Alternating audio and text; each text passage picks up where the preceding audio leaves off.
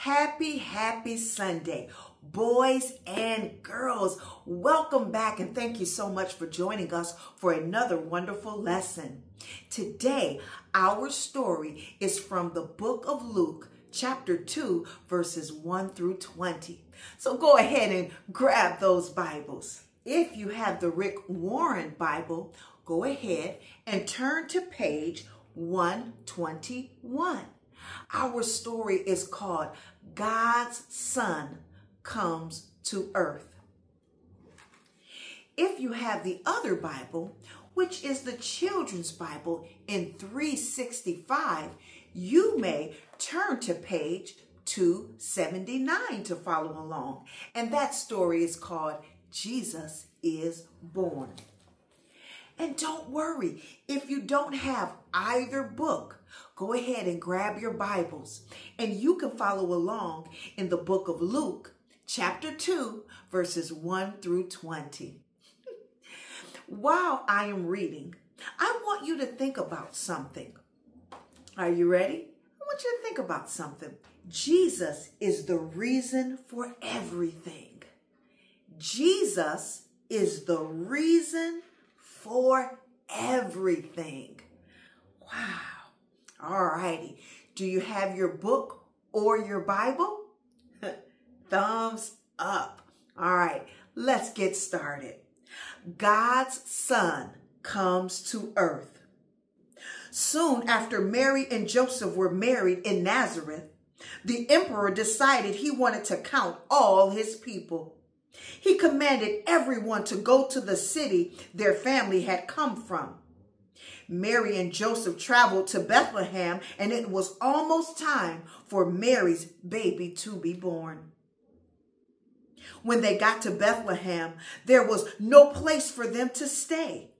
The only place they could find to spend the night was a stable. That night, their little baby was born. Mary wrapped him in soft cloths. For his bed, she laid him in a box called a manger. This is where the animals were fed. The same night, some shepherds were watching over their sheep in a field near Bethlehem. Suddenly, a bright light shone down from heaven, and they saw a shining angel standing before them. They were scared, but the angel said, "Do not be afraid. I bring you good news that is for all people. Today in Bethlehem, a Savior has been born. He is Christ the Lord. You will find him wrapped in soft cloths, lying in a manger." Suddenly, the sky above them was full of angels. They were praising God and singing, "Glory to God, glory to God." The shepherds could hardly believe their eyes. They said to each other, let's go to Bethlehem and see this child that we heard about." The shepherds ran to Bethlehem as fast as they could and found the new baby in a manger, just like the angel had said. When they left, they told everyone about what God had done. Everyone who heard the story was amazed.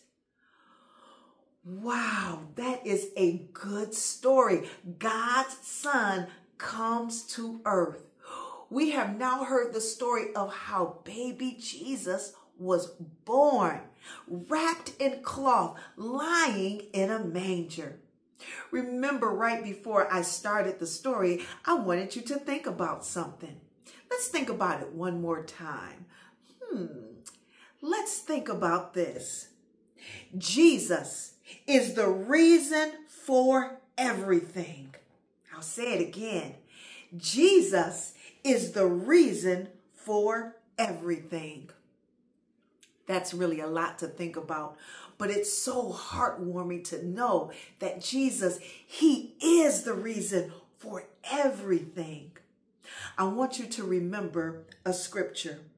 Luke 2, verses 10 and 11. Do not be afraid. I bring you good news. It will bring great joy for all the people. Today, in the town of David, a Savior has been born to you. He is the Messiah, the Lord. Yes, we can remember that Jesus, the newborn baby lying in the manger, that he is the Messiah. He is Lord. I want to ask you a question. How does Jesus help you to understand God's character? How does Jesus help you to understand God's character? Well, think about this. God's character is all about love. His character is all about love. We're supposed to love each other, and we're supposed to love our neighbors and love ourselves and love God. And of course, love this baby Jesus. But also, that was so much love that God had in him that he sent a son here on earth to save us from our sins once he grows up. Wow, the ultimate love. So that's right. God's character is all about love. And he made sure the character that Jesus will now have will be about love as well. Wow. Thank you so much for joining us today, boys and girls. If you do not have a church home, feel free to make Beautiful Savior Lutheran Church in Bloomfield Hills, Michigan, your church home. And it's okay if you don't have a church home and you don't live in Michigan. Join your local church that's nearby. You want God's word to be present in your life every day. Again, thank you so much for joining us. See you next time, boys and girls.